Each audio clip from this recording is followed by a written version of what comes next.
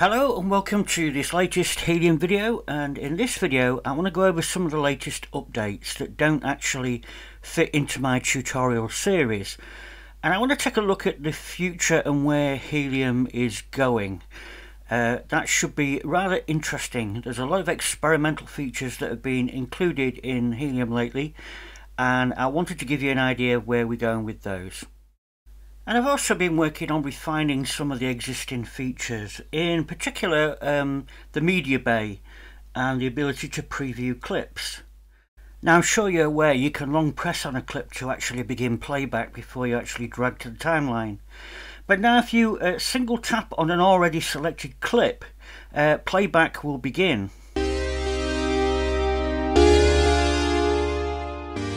And once that clip is complete, playback will stop. But if you tap on another item while one is playing, it will actually carry on previewing, but with the newly selected item as I'm demonstrating here.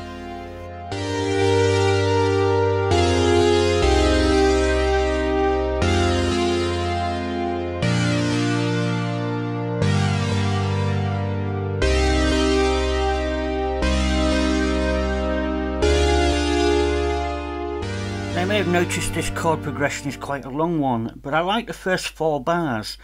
So what I'm going to do, I'm going to select a loop on the timeline of 4 bars in length and then preview the clip again.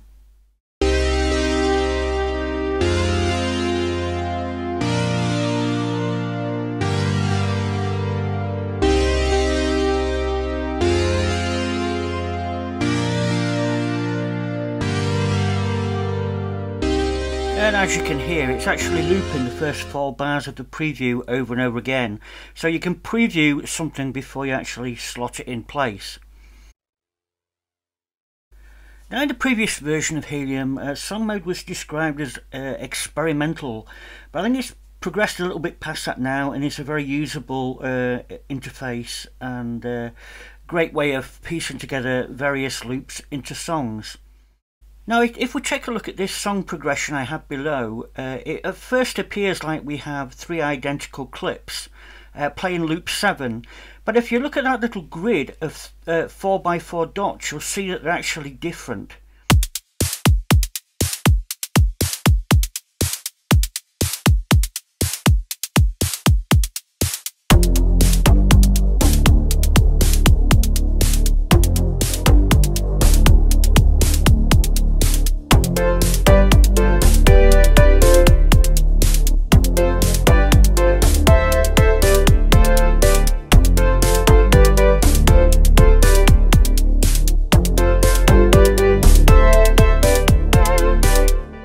And as you could hear, they were very different. Now if I tap and hold on one of these clips, you'll get the clip properties dialog appear, and as I select each clip in turn, you'll see that these mute buttons are different for different clips.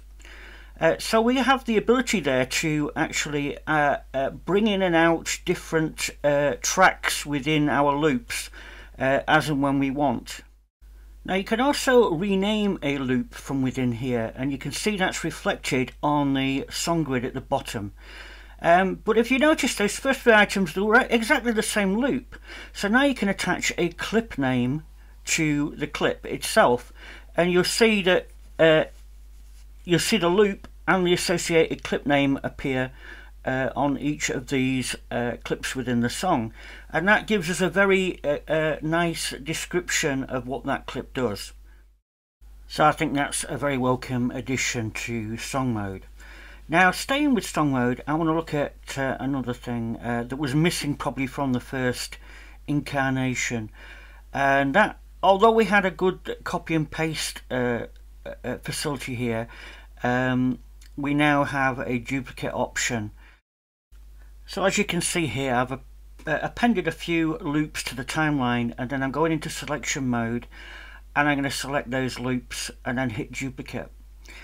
Again, now we could select all loops and hit duplicate again, and you see, I mean, it saves a lot of time, and that was missing from the initial release. So I just wanted to point out that that's now there. Now that brings me to the next option, which is the ability to duplicate versus replicate when we're talking about notes. And I'm going to demonstrate that to you and the difference between the features, because replicate was something I added to the most recent release. To demonstrate that, I'm just going to lay a few consecutive quarter beat notes, and I'm going to demonstrate what a duplicate did in the previous version. So if I select those 3 notes using the selection tool and then go to the clipboard and pick duplicate, you'll see that those notes are duplicated end on end. Now, to me, that's exactly what I expect duplicate to do, and I can keep on it in duplicate to create multiples of that. But supposing you wanted to duplicate a section of a song, including the spaces, well, now you can select an area on the ruler and pick replicate, and replicate will replicate the area under the ruler, and you can just repeat that process again and again to create and extend your song. Now, personally, I quite like dark themes, and that's fine for me, but some of you have been complaining about it being difficult to actually see selections. So if I make a selection here, you'll see they've got like a little ghosted shadow under the selected notes, but I admit that can be hard to see. So I've added this new invert selection option to the long press on the menu, which is a lot more, it's a lot clearer for most of you, I think. Don't forget you've also got the high contrast options and the invert colours in there. They're all system-wide options that are in that long press menu button. They are not stored with the session, they are stored as part of system settings. And that brings me to another addition in this version, which is once you make a selection on the timeline, you'll see this little pop-up panel appear at the right hand side that allows you to shift load notes up or down by individual steps or by octaves. So I think that's something else that people have been crying out for. The next option is, or options, are the ability to mute and solo tracks without the need to go into the mixer, because the mixer can be quite fiddly to use. So if you long press on the track button, as well as the output port and MIDI channel here, we can now mute and solo tracks from within here. So that's very handy for auditioning the currently selected track on its own, or cutting that out of a mix. So yeah, I think that's a definite benefit and one that you should be aware of. So the next option is another experimental option. It's not in its finished state right now, and that is probability. Now, I'm sure most of you know what probability is, but for those that are unfamiliar with that terminology, I'm going to find a repetitive drum loop that I can use to demonstrate this. So let's just find one in the media bay.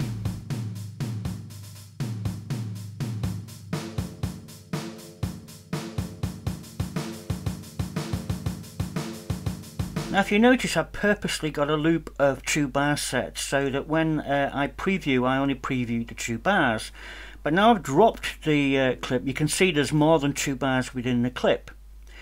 Now I'm going to turn on the invert selection so you guys can see what I'm doing here, but the best way to remove excess is to select what you want to keep and then tap and hold on the select button, invert the selection, and then hit the trash can to delete the excess. So just a little tip there.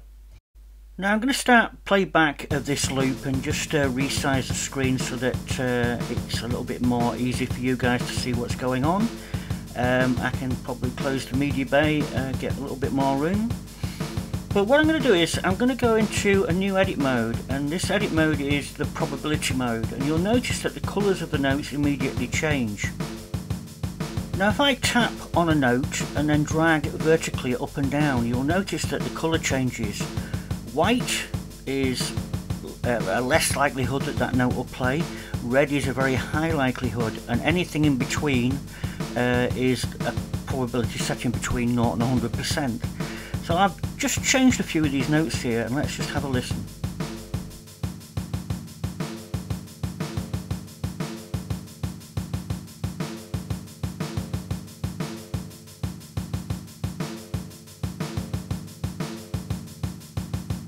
it's a great way of creating variation in your loops. But just a word of warning, this only really works in loop mode. There's no sense in having this if you're using Helium just to play a straight sequence.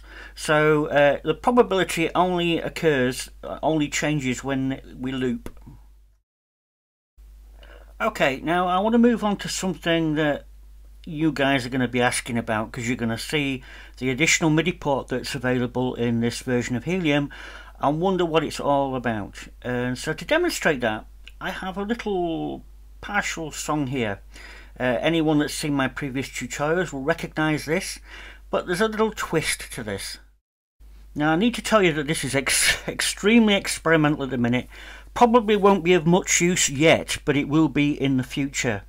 Now if I long press on the menu button, you'll notice now there's a new song out and it is enabled.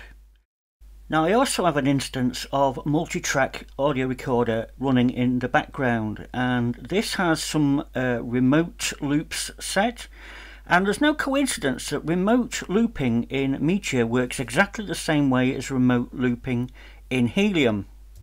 Now if we take a look at the MIDI input to multi-track recorder, you'll see that it's taking its input from Helium's remote output. Now what that means is that when a song is playing within Helium, that song is being output, or at least the driving controller information, the notes are being output to multi-track and remote controlling its loops too.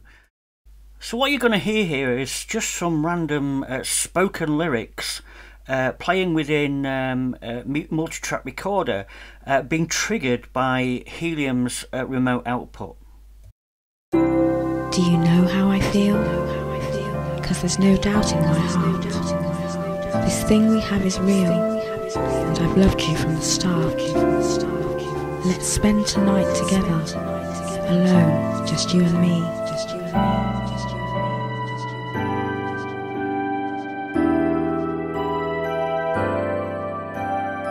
This night, and then forever, because this love is meant to be. Yes, it's deeper than an ocean, this love that we've begun. It's an all-consuming passion, as our two hearts beat as one.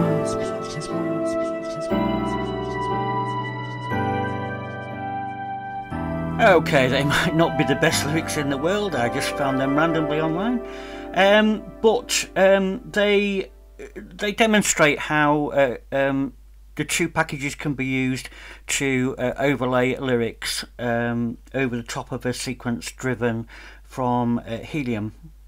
Now I don't think it's a wise choice to go and start experimenting with that yet, but in the next version I hope to have it down to a point where we can start to use this for triggering other sequences and such like within other packages, listening to controller data coming from Helium.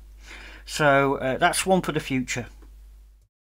So I hope you found that interesting and informative. As ever, don't forget to thumbs up and subscribe to the channel if you haven't already, and I'll see you in the next video. Bye for now.